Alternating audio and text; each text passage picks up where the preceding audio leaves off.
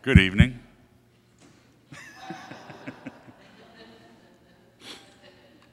I'm Dinty W. Moore, Director of Creative Writing here at Ohio University. Our speaker reader this evening is co-sponsored by the Department of Creative Writing and the food theme of Ohio University. I want to put a special thank you out to Anna Claybone, who was indispensable in helping to pull this event off and get everyone and everything lined up at the same time. We're extremely fortunate tonight to hear from Sherrie Flick. She's both a food writer and a fiction writer. Sherrie's food writing has been published in the Wall Street Journal, Ploughshares, Pittsburgh Quarterly, the Pittsburgh Post-Gazette, and many other magazines and anthologies. She is also author of the novel Reconsidering Happiness, and most recently of this collection of masterfully brief and precise short stories, Whiskey, Etc., for sale at the door on your way out, or wander back now, because my introduction isn't worth it. Anyway, Sherrie is one of the master chefs of flash fiction, of succinct but power-packed, realistic, Carver-esque stories that artfully reveal the hidden dimensions of human beings and how we stumble through our lives and loves. She captures her characters in a single slant detail, or often in an unsettling bit of dialogue, or through the rituals and customs of how we cook, how we eat, how we live. She is also the master of the sentence. Anyone here, no matter what you write, nonfiction, fiction, poetry, business memos, can learn from her ability to be so very, very concise, yet still pack a wallop, many wallops, across every paragraph and every page. If you've ever had a tense family dinner, listen to Sherrie's opening sentence here from her story, titled simply, Family Dinner. I'm the squash soup, chopped up and muddled, glowing orange here on the sofa. The soup itself bubbles for real on the stove, but I'm angry, so its simmering seems like a gaping mouth. The soup froths, me on the stove. I suspect that dinner didn't go well. You didn't come here to hear me, you came to hear Sherrie Flick, but before I turn this over to her, I want to tell you 3 things you probably don't know about tonight's visiting writer. 1, Sherrie was founder and host of the coolest reading series that I've ever attended. Actually, I just found out it's still going on occasionally, so I shouldn't use the past tense. She is founder and host of the coolest reading series I've ever attended in Pittsburgh on Gist Street, in a reclaimed commercial building, a junk yard that resembled a Western Pennsylvania distressed brick Globe Theater. Just about every writer I know, including Patrick O'Keefe, who's here somewhere, passed through Pittsburgh and ended up at Gist Street, on stage, in the audience, or both. And there was always food, pie, cookouts, during the height of the summer, vegetable giveaways. 2, Sherrie is keeper of my favorite garden in the world. If you know Pittsburgh at all, think of the steep hills that stretch up south of the Monongahela River, the south side slopes, the stacks and stacks of houses once home to steel workers. That's where Sherrie lives. Her backyard is thin, long, and runs straight uphill, uphill, uphill, and it is filled with plants and food and beauty. 3, and finally, in putting together her new book, Whiskey, Etc., for sale in the back, Sherrie put great effort into finding the exact right order for the many flash stories contained within. Here, in her own words from a recent interview, is how she found the perfect balance. I spent a great deal of time reading the full manuscript aloud to my dog, Bubby. Sherrie Flick.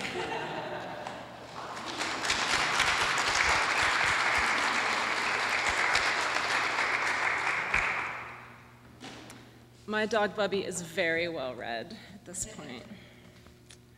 Thanks for coming out tonight. This space is wonderful. And thanks, of course, to Anna and Dinty. Anna took me all around town today and to all the places that she's worked, and I got to eat food at them, so that was great. So the poster reads stories, whiskey, and food. But I'm going to read stories, food, and whiskey. So I'm going to change the order just a little bit. So start with stories. There are 57 stories in this collection, and most of them are under 1,000 words, and some are very, very small. And I like to start with this story, Pie Inside. It's kind of like an appetizer story, and I'll show you. It's very short. It's just this little tiny paragraph. Pie Inside. Margaret was angry again. Bob could hear her banging pots and pans, slamming cupboards the way she did when she wasn't in a forgiving mood. He snuck out back, went for a long walk up in the hills. The clouds converged and then rolled away, dark and dramatic like an opera. Bob crept along until the first tiny star peered down at him, suspicious. By the time he got home, the place was silent. Bob stood on the front porch. The automatic light clicked on, a spotlight. His show was about to begin, but he'd forgotten his lines. Through the window, he could see the pie inside on the table, not an effort of love, but a grudging nudge toward it. He could see the pie. He opened the door, tiptoed in.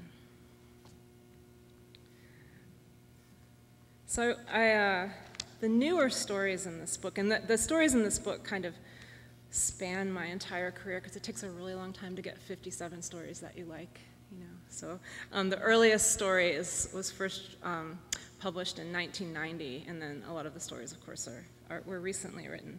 And some of the more recent stories, I've been very interested in place and writing setting and starting with setting and having character and everything rise from that. And that was new to me, where I'd almost always started with character, you know, or started with a detail or an object. So there are several stories in here that kind of really show those kinds of setting exercises I was doing to write. And this is called Horizon. Bugs skittling, just out of the corner of Randy's eye, and then gone when she looks. The green throw rug stretches toward the fridge, a tiny pink dog ball parked at its center. Stacks of padded envelopes, a muddy yellow, scatter across the table. The radio babbles on and on. A coffee cup, a thermos, a cell phone, an acorn squash. The cap from the milk bottle beside a nearly empty bottle of wine, corked.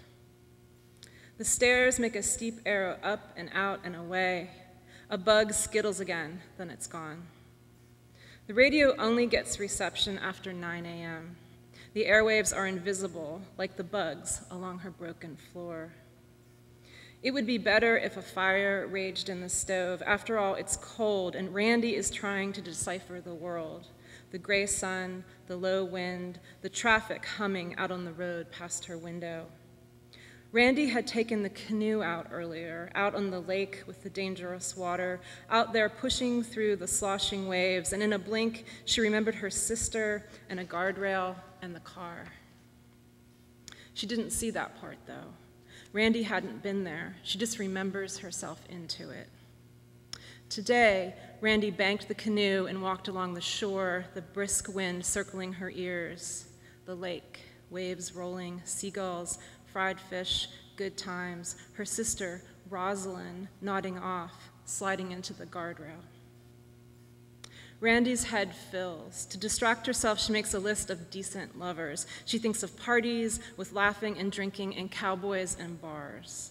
The places and people she glided through those years in which she tried to swallow down the memory, the guardrail.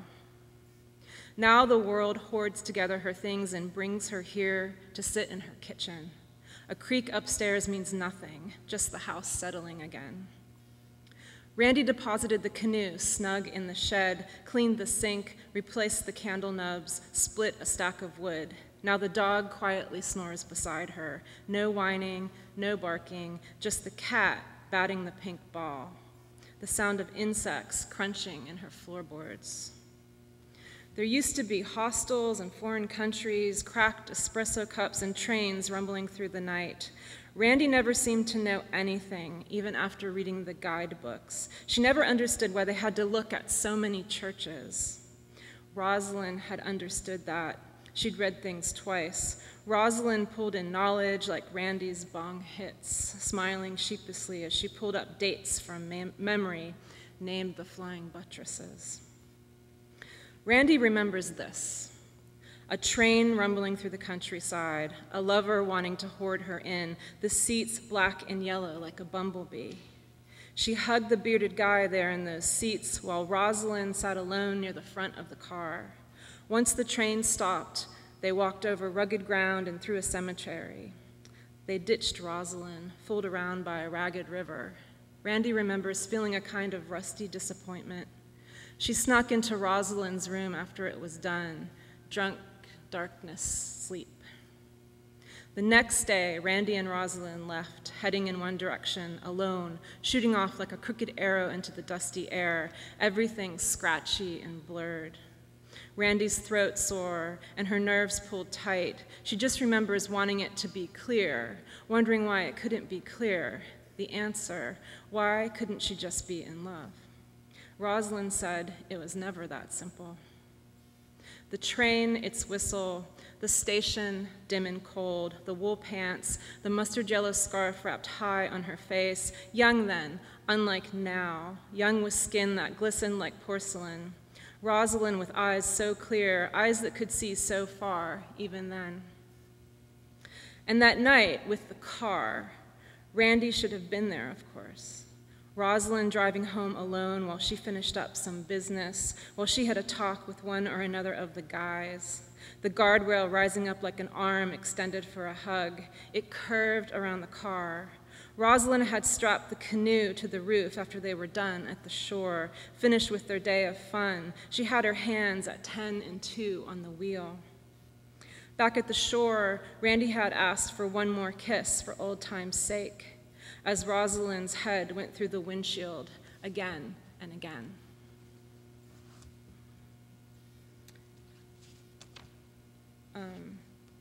That's one of the happier stories in the book. No, I'm kidding. No. There is this kind of strange theme in the book that I still can't quite explain. I had written a lot of stories, and I was looking back through them, and there were so many canoes. You can't imagine how many canoes I wrote about. And I was like, we have kayaks. We don't even have canoe. You know, there was all this, like, this canoe and a shed.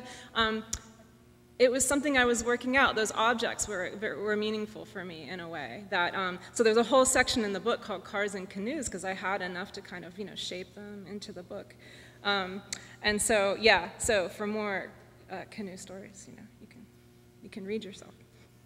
The third and last story I'm going to read from the short story collection is called Sweet Thang. And it comes from a series of kind of failed exercises I was doing for a while in the mornings, where I had on the local community radio station, and the deal I made with myself is whatever song came on the radio while I was writing, I had to incorporate that song into the story, which, like, it was a complete failure except for I got 2 stories out of it. I probably tried to write about, 10 of them, 15 maybe. So this comes from one of those exercises, and you can get bonus points if you know the song. Sweet Thing. I am a sweet thing. That's what the song on the radio keeps repeating. Sweet thing, sweet thing, sweet thing. And with the sun trickling in,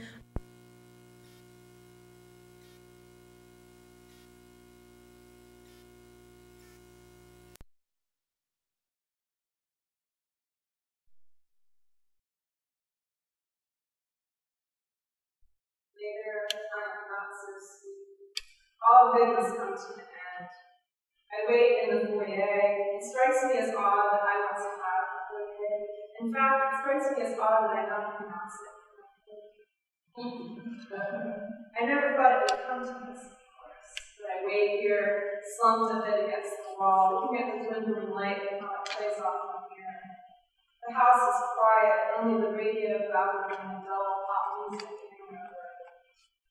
Jeff looks frazzled when he jiggles into the front door. The lock has always stuck.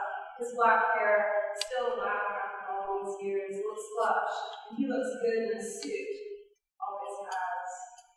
He barges into his own home and stops short when he sees me slouched as I am against the wall. He stops short when I move. Here is where I pull up down and shoot him. The version of that is. In this version, I sigh, I say, Jeff.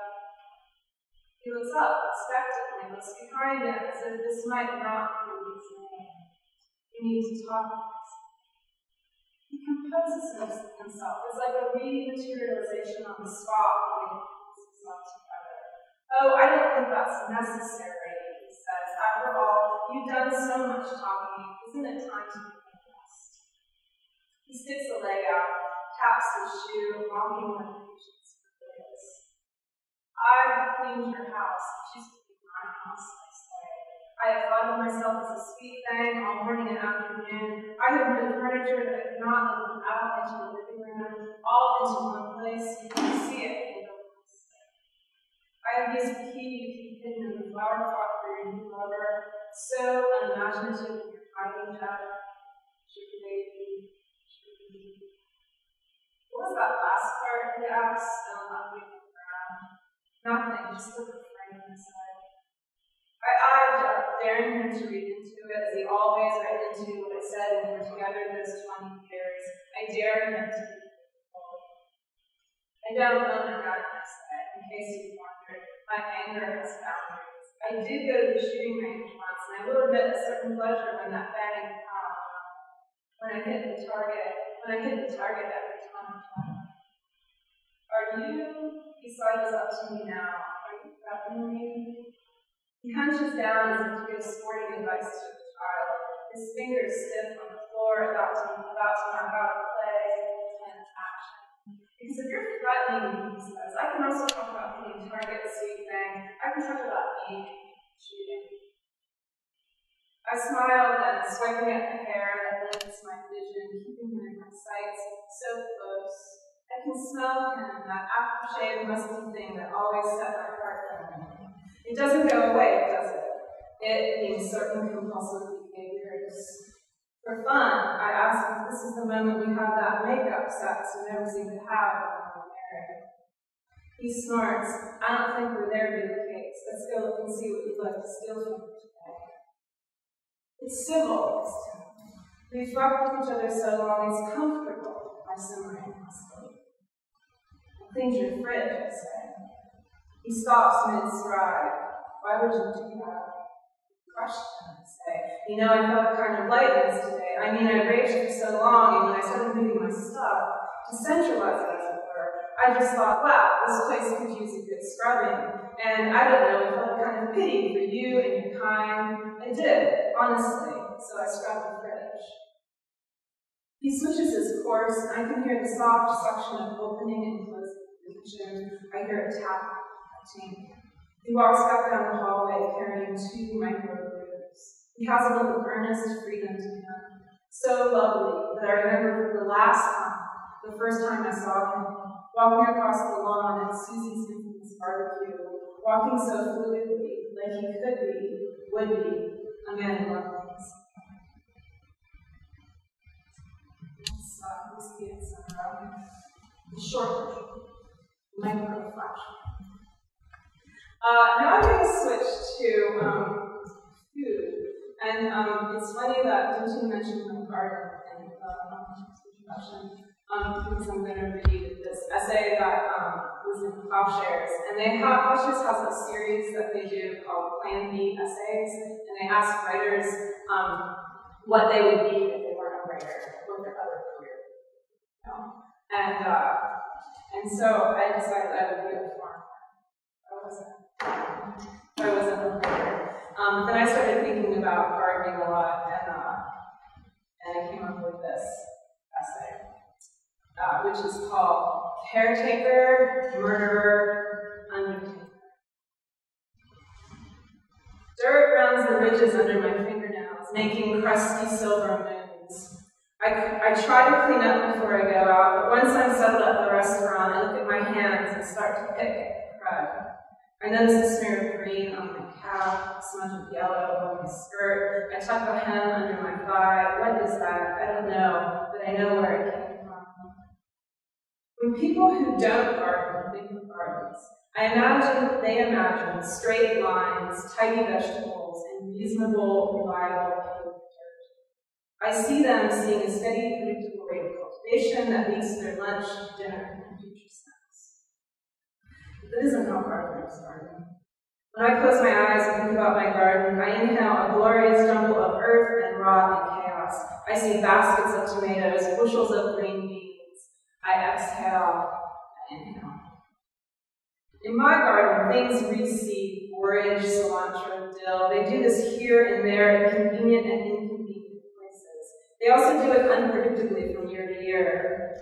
There are multiple planted patches of carrots, broccoli, kale, and Swiss chard, too many tomato plants staked and strapped to the fence, volunteer butternut squash vines creep to the arugula, perennial flowers, lilies and irises, echinacea and black-eyed Susans pop up each season in the middle of the vegetables and herbs. Blackberries loop and cane themselves into the tiger lilies, into the potato plant. There are some straight rows, yes, but that is nothing. What is the point? I'm not sure, but it's something instinctual, some kind of primal drive to fill and create and make and flourish, and then, well, kill and eat all that stuff that comes from the ground. A gardener is caretaker, murderer, and undertaker. We work toward death. On our way to harvest, we drown bugs and chase groundhogs. We throw rocks.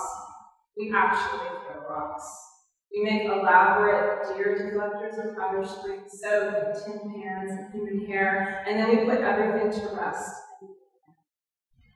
Hearing my neighbors shoot bunny again, honestly, I'm relieved. The bunnies are too cute for me. The bunnies went every time in my garden, but not in my neighbors, and for that, I remember the first time I actually wanted to strangle a deer with my bare hands. It had daintily consumed all of my hard-to-grow, heartbreakingly beautiful light yellow, heart-shaped heirloom tomatoes right off the vine, leaving just the vine, vibrant, green, and edible. Even a baby deer, I would have strangled it.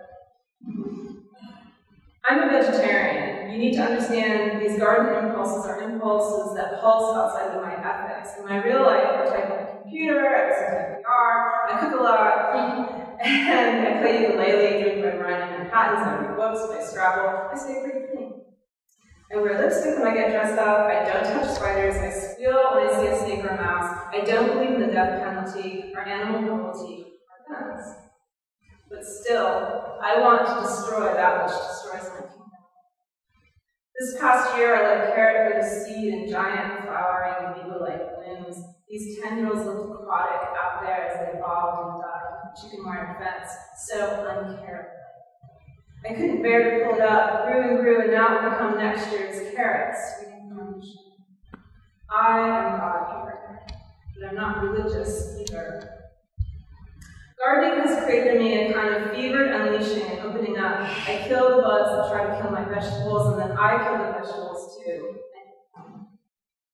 Or I had a redo, if I had one of those chances to change that you sometimes read about, a lawyer becomes a baker, and an accountant becomes a rock star. I would become a farmer.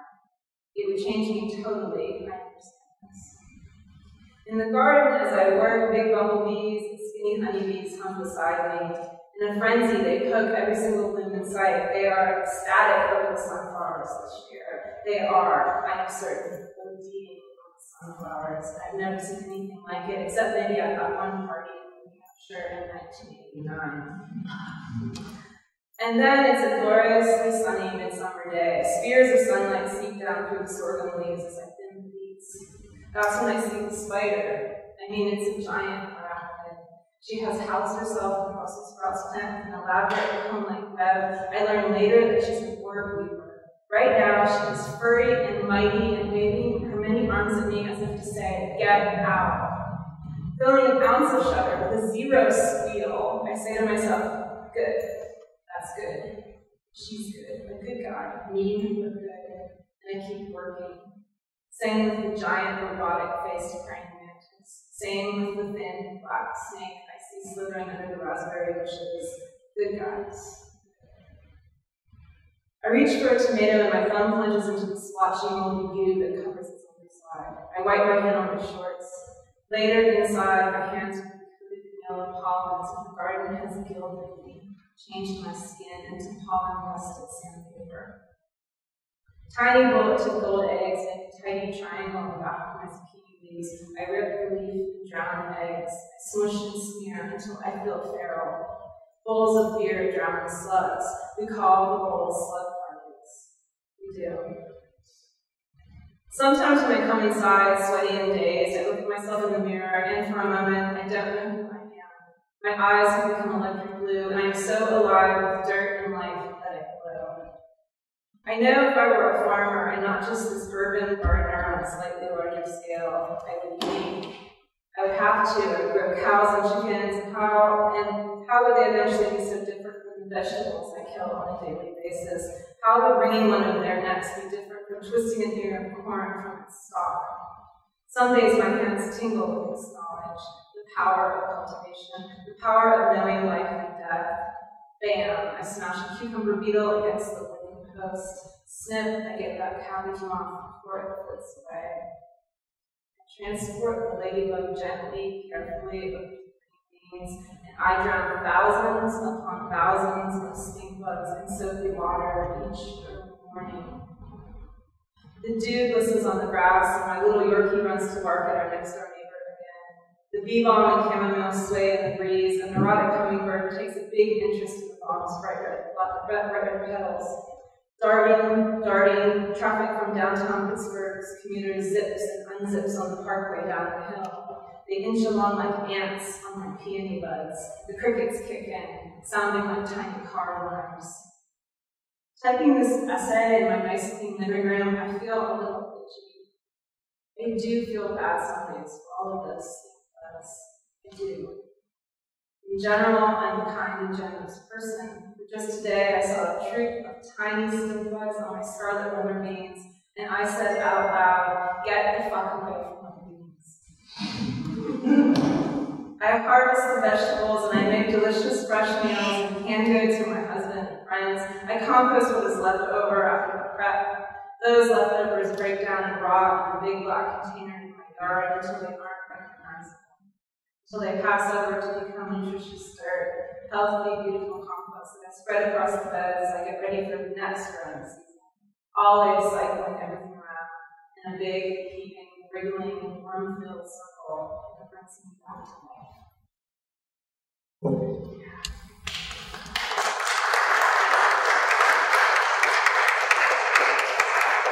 It was kind of crazy when I was talking to the editor at Ploughshares, and I was like, I think the essay is about killing. I think it's about killing. Like, that's what I'm getting to with my gardening, essentially. We don't think about organic gardening because, like, instead of using the chemicals, right, we just have to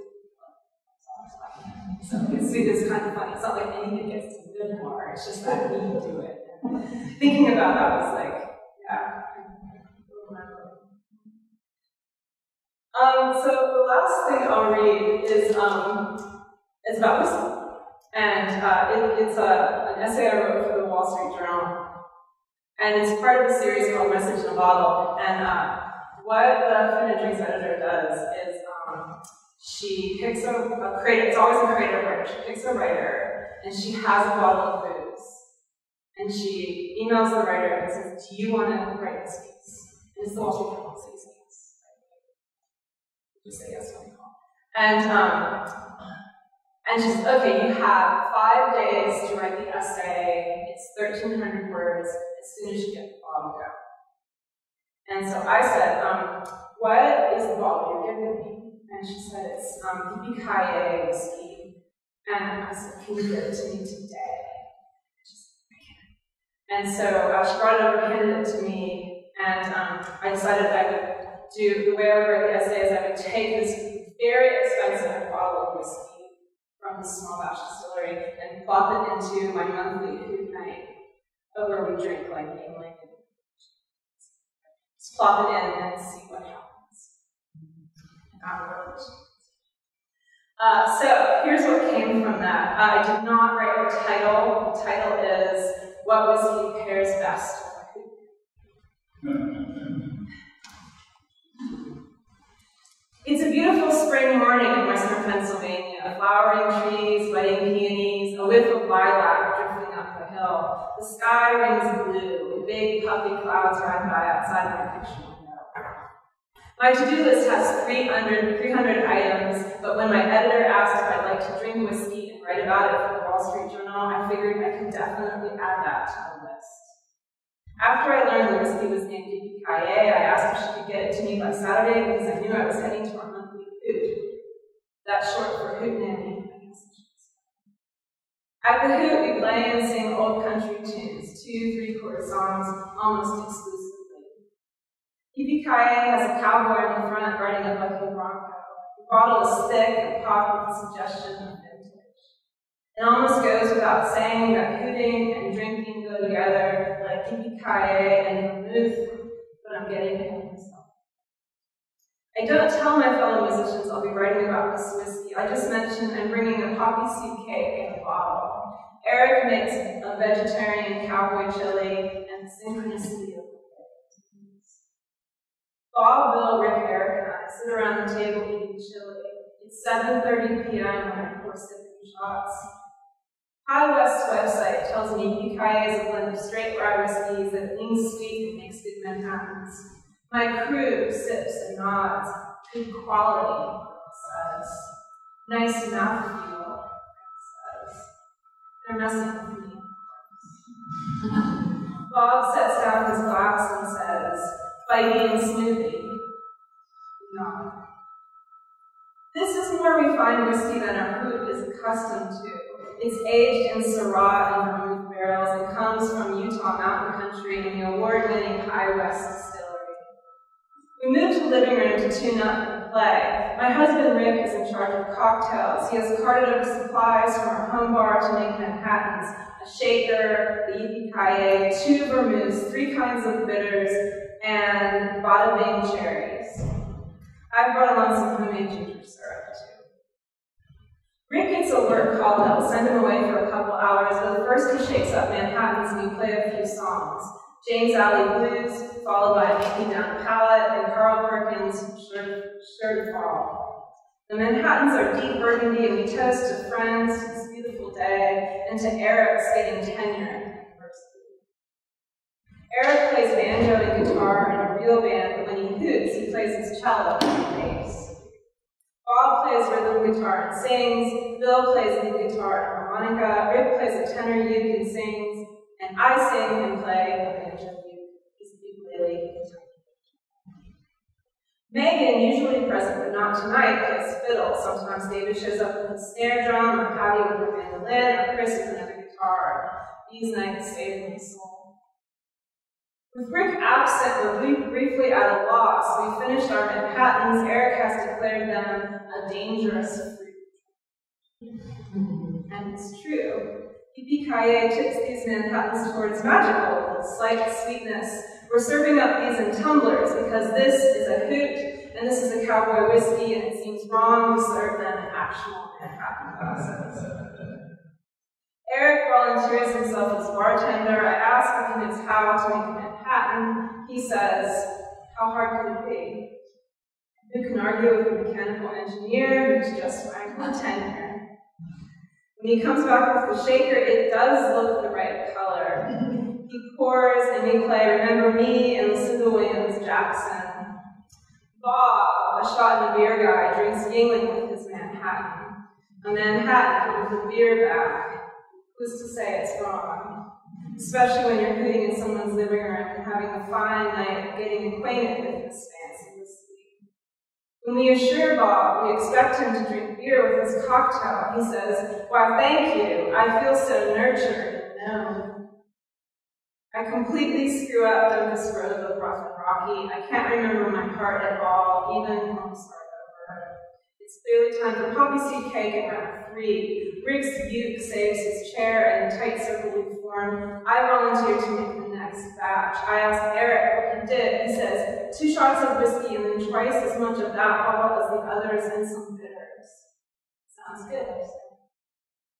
I make mine with the lavender rosemary bitters. I shake and taste while they play while the circle be unbroken. We all agree that Yippee-Ki-Yay is so good it works in any Manhattan you might care to make.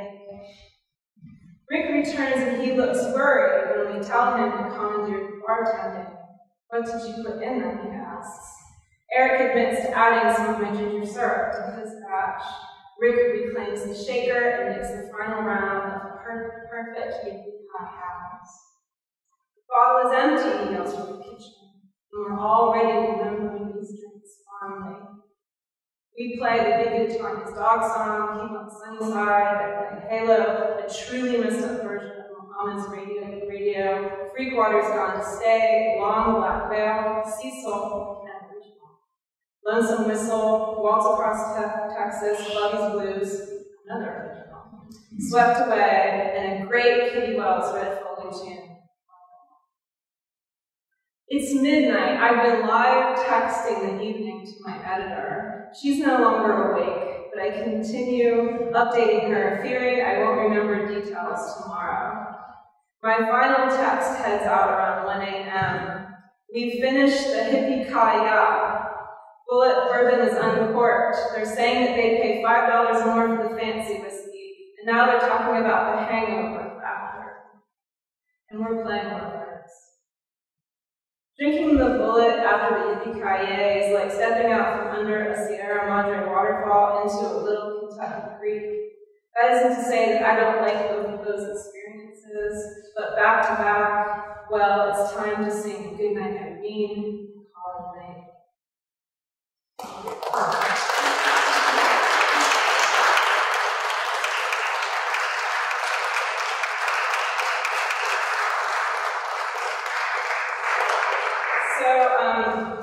I can take questions.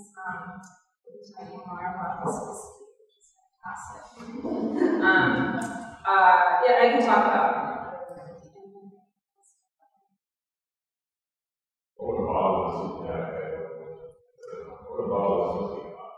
it's over $100.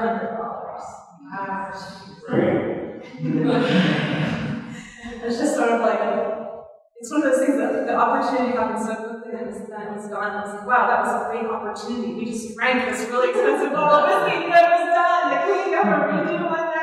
Yeah, it was great. I should mention too, Beth Krakauer, the food and drink editor for the Wall Street Journal, now lives in Pittsburgh, so that's how she was able to get into the thing.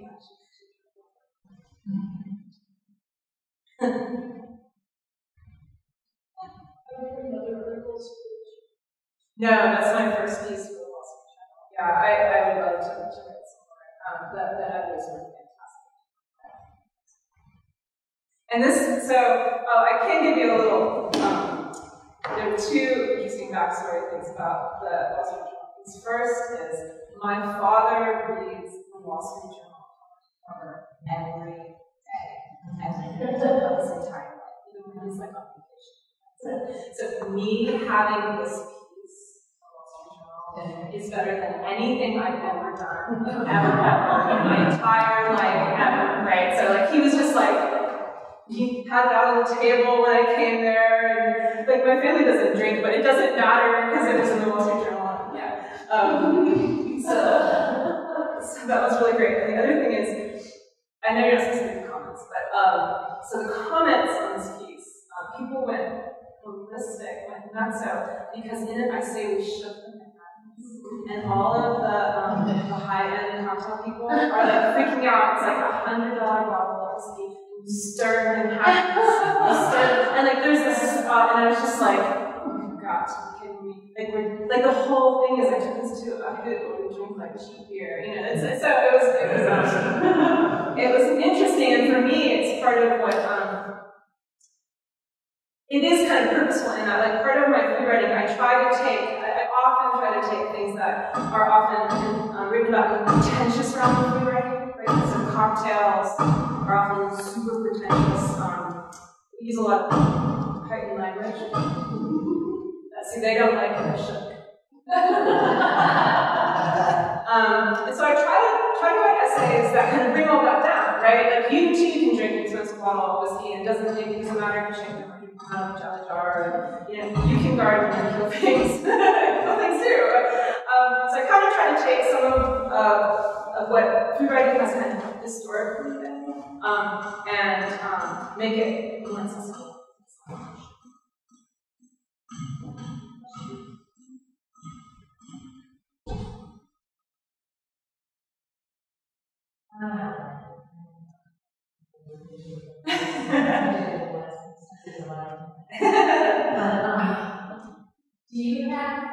No, in London and do you have art something?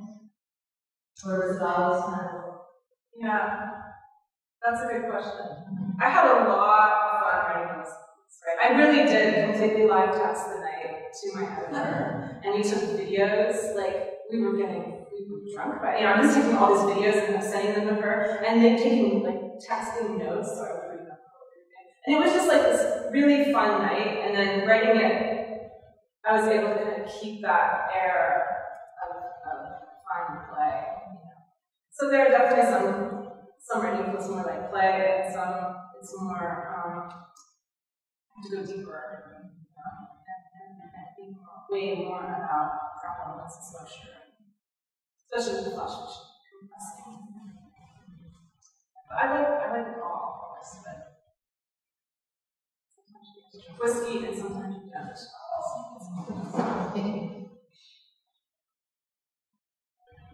Yeah. What made you want to start writing about? Yeah, it's kind of funny.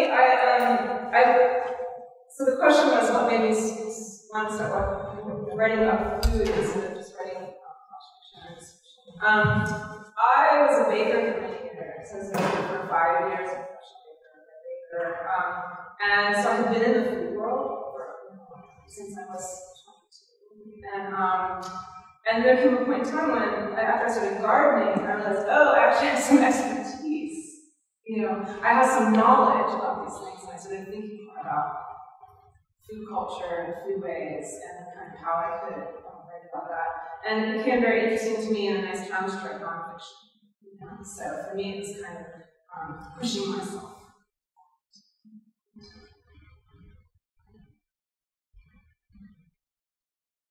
Yeah. Who are some of your food writers? If you have. Well, there's a great book that came out last year by Andrew Moore, and it's all about pawpaws. And I know, I know that this town is about pawpaws because I read the book, and he talks about the pawpaw festival in the book. Andrew's a young writer, but he did some amazing research and on-the-ground interviews. He went deep into Appalachia and found all these people who grew pawpaws and had who were older, cooking with them and eating them when they were younger. And he just did an amazing job of capturing kind of the voice of Appalachia. Look, while doing research and talking to scientists too, who are trying to, be able to grow the trees more commercially. So that's a recent book that I highly recommend. It was a finalist for the James Beard Award, and Andrew Moore lives in Pittsburgh. I think he actually came in for the Sherrie. And I also really like the chef Gabrielle Hamilton, who runs the restaurant here in New York, wrote this fantastic memoir called Blood, Bones, and Butter. And she has an MFA, but she's a chef, and it's just this wonderfully written, a great example for me of a memoir. So I like that book. Take your points. Yeah. What's one of the most, I want to say obscure or eccentric pieces you've ever written? Isn't that baffling? Yeah, one thing that a piece that was really hard to figure out, find someone to interview for is I wrote a piece about how on Instagram everyone posts pictures of food, and that's not anything that's I do this myself. And I started thinking about the history of that, and wondering if it's connected in any way to food, still lifes, paintings, early graffiti, that kind of stuff. And so I started doing some research about what is the compulsion for us to show food, And I ended up finding some cultural anthropologists who had done some work about images of food, and oftentimes there's a proliferation of food images around the time of crisis. So one woman I talked to was kind of talking about, during World War II, there were a lot of food images, which is kind of this thing. It's kind of like idealization, kind of like how we find home and how to replicate our culture. And so that was really interesting, but now there's actually more published and written about food and social media, but I wrote that 3 years ago, and at that point I couldn't find anything published that talked directly about Instagram. So that was kind of like I understand source, kind of thing. So that was an interesting challenge, kind of more not what I was doing, right?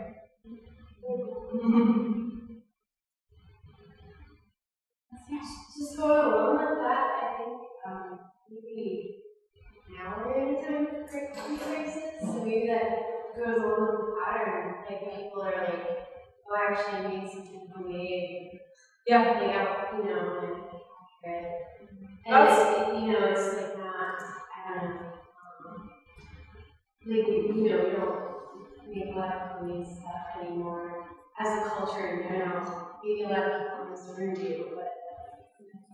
Yeah, it's the idea too of the images are also beautiful, right? If you think of a still like painting, it's not the composition is beautiful, and so in the piece that I wrote, the designer put these wonderful images that kind of showed the history of this kind of composed food images.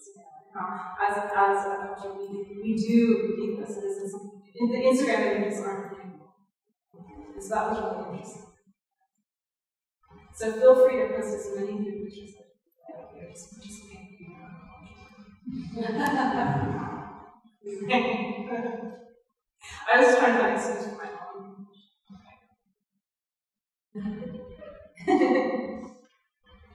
Any other questions? Thank you so much.